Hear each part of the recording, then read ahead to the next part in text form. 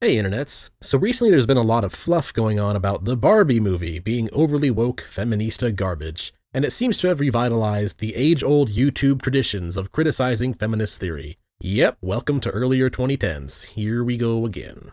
Which isn't really that big of a surprise considering the problems of this movement never really went away. The fundamental issue with feminism is that it tells women that they need aggression to protect themselves from men, when in reality the opposite is true. Women, if anything, need men to protect them from aggression. And it is this colossally and irredeemably stupid error that effectively doomed feminism from the start. And by starting from this flawed epistemology that men are the bad guys and state intervention is needed to force equity, it makes their entire ideology require authoritarianism to get anything done. Which is kind of ironic because when you think about it, you realize that that means that feminists are effectively the biggest simps for the patriarchy. Men with power are naturally better at executing aggression, and thus feminists are forced to vote for men to retain that power if they want their aggression-backed entitlements to continue. This obviously can never go anywhere, and it's why feminists will never actually get what they want, because their methods for trying to get what they want are inherently self-contradictory. But anyways, that brings up a question. How do we avoid the mistakes of past criticism of feminism? Well, that's what this video is going to be about. While I'm not going to mention any names here, I have already seen a few of those anti-feminist rants and takes in response to said bad Barbie movie that were, well, not so good and left quite a bit to be desired, and also didn't really show that they understood what is really wrong with feminism. A lot of people, when they complain about feminism, they end up just kind of getting sucked into complaining about some specific women being cringe or going on this podcast saying that all women are 10s or something. And then their entire video is just laughing at about how dumb and cringe she is. And it is true, that is a very dumb take for her to have, but it's not really the prime issue here. It's not the primary problem with the movement at its core. Those are more or less symptoms of the problem. Those are the bad outcomes of the problem, but they're not really the problem itself. So here's just some basic guidelines to follow and points that you should focus on when criticizing feminism. First off, and most importantly, anti-feminism should not, under any circumstances, be misogynistic, and it should in fact be the opposite. It should, if anything, be inclusive to women and emphasize why feminism is not giving the ladies what they want either. And yes, of course, I know, the woke toys are going to falsely accuse you of being a misogynist anyway when you're criticizing this movement. But that's all more the reason not to be misogynistic. That way you force them to have to dig and cherry-pick through your posts and videos or whatever else you're putting out there so hard that they look like complete fools even to the normies. The more people who realize that the only real argument that the woke toys have is just false accusations of bigotry, the less effective those false accusations become. So being extra careful to ensure that you're not disparaging women in any way is extremely important. We are criticizing a highly flawed ideology here, not holding women collectively guilty for their miseducation that they have received as a result of that ideology. One very simple strategy to figure out how to include women in this criticism is to remember that men and women have to exist in a societal culture that allows them to get along in order for that society to continue. Therefore, it is extremely difficult to harm one sex in a way that doesn't have some kind of unintended negative consequence on the other sex. For instance, say you are making a point about relationships, and you point to that one study, well actually there's more than one, but let's say you point to one of those studies that shows more and more young men aren't getting any. Like this one that was mentioned in the Washington Post in a general social survey. If you look at it, you will notice the percentage of women not getting any is also going up. Not quite as fast as men, but it is definitely going up as well. Well, let's look at this from a different perspective then. The number of women who are not married has also been going up over the years. They say men are the gatekeepers of commitment and women are the gatekeepers of sex. And the reality is that when either gatekeeps too hard, then neither gets what they want. Of course, feminists will try to cope and say that these women are choosing to stay out of bad marriages. But if that was true, we would be seeing a steep decrease in female depression, which is absolutely not the case. In fact, the opposite is true, and female depression and anxiety are both on the rise and are higher than they've been in ages. So this is clearly not working out very well for women either. But perhaps a simpler way to explain why harming men also hurts women and vice versa is to just look at the incentives that a lot of state-backed entitlements cause. Take, for example, the combination of alimony and no-fault divorce, for example. On the surface, this seems like a pretty sweet deal for women, right? If you don't like your husband for whatever reason, but you would miss the luxuries that he provides for you, you can just leave him, and you can have the state force him at gunpoint to keep providing resources to you. So very empowering.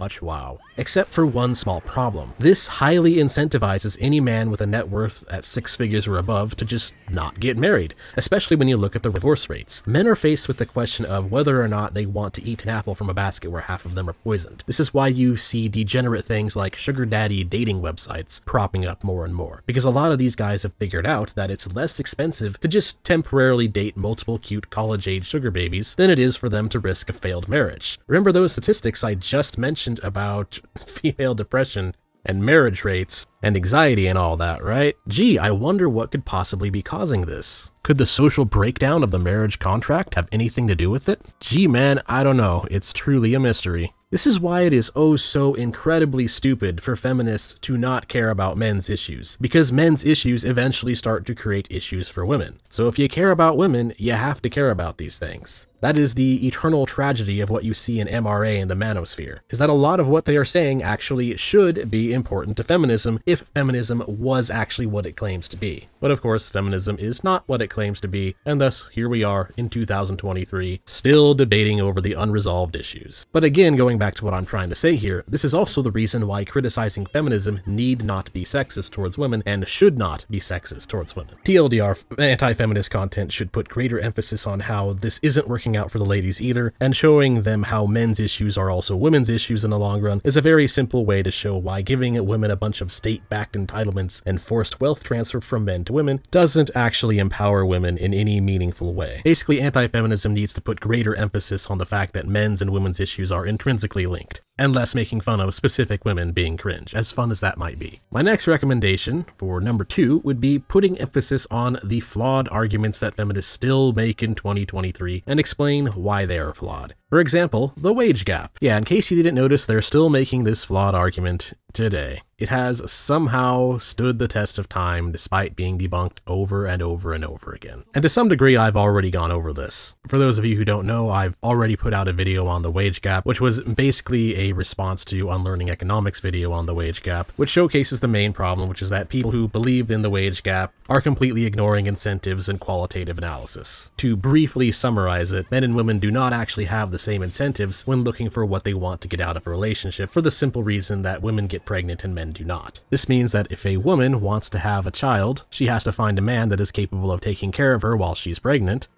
and if a man wants to have a child, he needs to be capable of taking care of a woman. And just this fact alone massively influences how men and women think in terms of career choice. And that's perfectly fine. There's nothing wrong with that. There's no state intervention needed there. And what the wage gap toys will do is they will look at that gap, and then they claim that women have less access to resources. But that is a fallacy.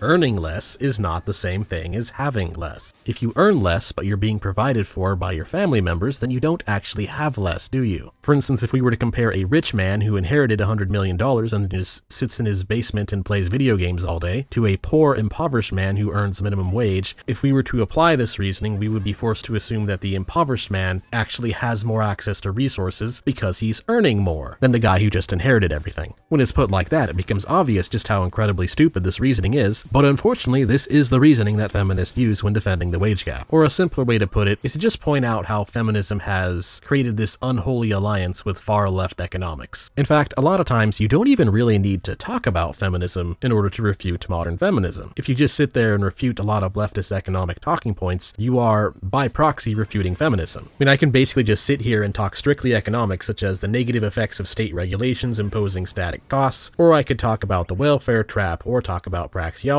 or talk about how market incentives work, or how they tie into career choices. And I would be creating effective arguments against feminism without even talking about feminism. This is just a base result of the fact that modern feminism has this alliance with neo-Marxism. They are standing so close to each other that you can often just roast Marxism, and feminism is in the proximity to get roasted along with it. For instance, say a feminist spews some generic talking point, leading into the statement, "And this is why we need more government programs." Well, here's the beauty of it. You don't actually need to address the feminist talking points if you don't want to. You can instead just point out why said government programs are wasteful and ineffective, and then just move on with your day. So oftentimes you don't even need to talk about feminism or roast it. You can just roast bad economic policy. Heck, you might not even need to think about feminism. You might not even need to care. So I'll just move on to number 3. Focus more on the alliance of wokeism and feminism and its cult-like cultural obsessions. This in particular is very easy to do in conjunction with my first suggestion, which is including women more in criticism of feminism. Because as it turns out, a lot of the woke-toid forced representations of women in media, especially in the West lately, have actually been pretty darn sexist. Because feminism encourages this sort of fake female empowerment from this false premise that femininity is somehow a weakness, and in order to achieve true equality with men, women must cast aside their femininity and become what it was previously considered to be more masculine. But this is obviously nonsense, and it's pretty easy to see why it's nonsense by a very simple example, the game I'm playing for this rant. At no point in the game is, woo, Miriam is strong whammon shoved in your face. So at no point does she ever come across as a forced representation character.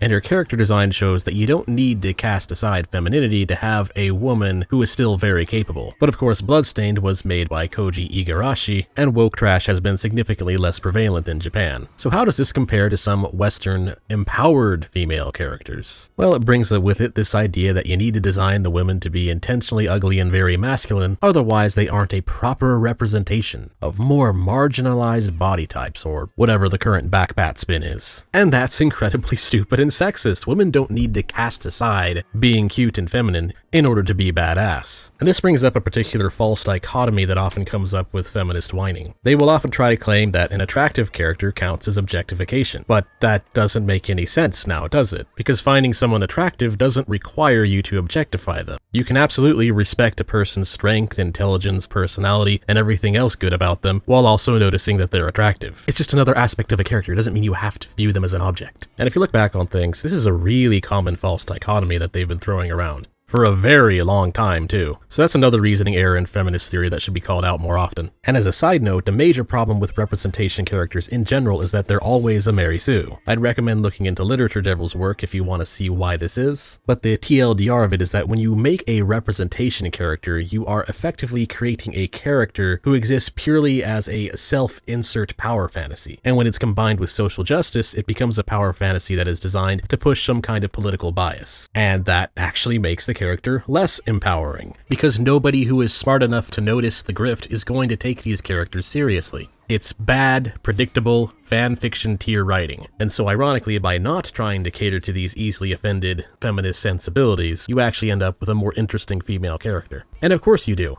She's not shackled by some weird need to be politically correct. And thus she is allowed to grow as a person in her own story in a way that makes sense, rather than a way that is designed to push some illogical political bias. Wow, it's almost like people who are just trying to write a good story write better stories than people who are just trying to push a certain in-real-life narrative. And then of course when these people try to write male characters, they make them intentionally weak or incompetent, which is really just an inverted Mary Sue. And the fact is, normal everyday people are actually getting pretty tired of this, so it's a relatively easy thing to focus on that people can relate to. Now, the last point I want to go over is in regards to the manosphere. Be careful when treading the red pill community, the pickup artist community, MGTOW, or any other factions of what you would call the manosphere, because they are largely a mixed bag of good information and also some bad information. Now, luckily, there's a pretty easy way to tell if something you are reading from these communities is genuine or nonsense, and that is to look at it and honestly ask yourself, is what they are saying sound like it is coming from a place of genuine experience, or does it sound like it's coming from a place of spite? Because if it's spite, then that means it's more emotional than reason-based,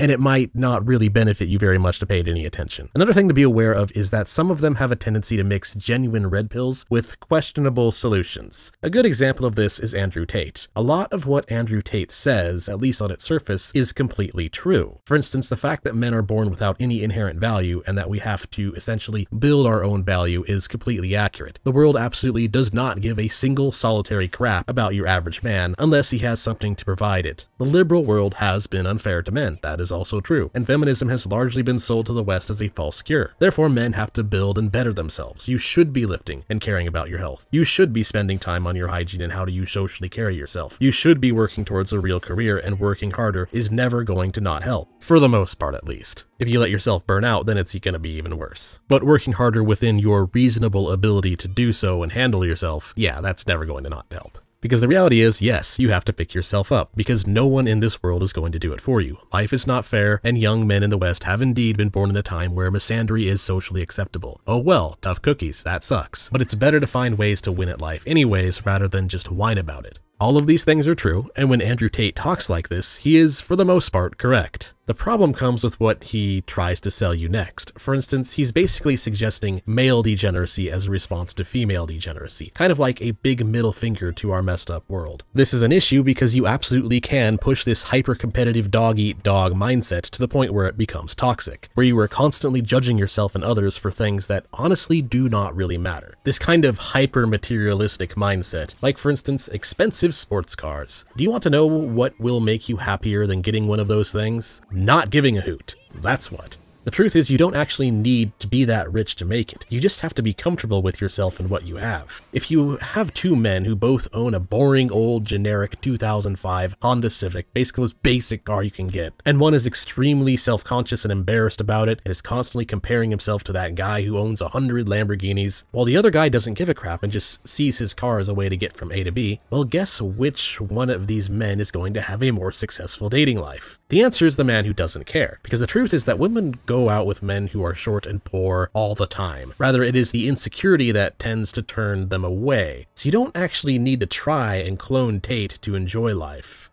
And some people will actually be worse off if they attempt to do so. This is why I would recommend listening to someone like Aaron Clarey instead if you are looking for actual decent manosphere takes on feminism and life advice and whatnot. His takes are far smarter and much more directly to the point, but most importantly, he isn't trying to shovel any of that hustlers university stuff, and he isn't trying to get you to buy anything that you either A, can't afford, or B, don't need to be buying in the first place. Anyways, I'll wrap this up with a quick summary. Anti-feminism does not and should not equal anti-woman. We should instead be showing how feminism is a bad deal for women as well. So try to avoid the whole boys versus girls thing. This comes with the added benefit of making it even easier for us to laugh at the woke scolds when their only argument is just false accusations of sexism and bigotry. And next, things like the wage gap and other victimhood arguments, along with their ineffective status solutions, can often be refuted by just refuting leftist economic takes in general. Also, cultural critique is a winning argument because the centrists, and to be honest, even some of the center-left liberals, are getting tired of it too. And lastly, check Aaron Clarey out if you want good quality and most importantly, practical manosphere-type life advice. Also, this probably won't be my last video on the topic, but for now that's all. So thanks for watching. If you enjoyed the video, feel free to like, share, leave a comment, tip my Ko-Fi, subscribe, and of course follow me on Twitter for my hot takes and random updates, or X, I guess, is what Elon Musk decided to call it now, even though the URL is still Twitter. Yeah, till next time.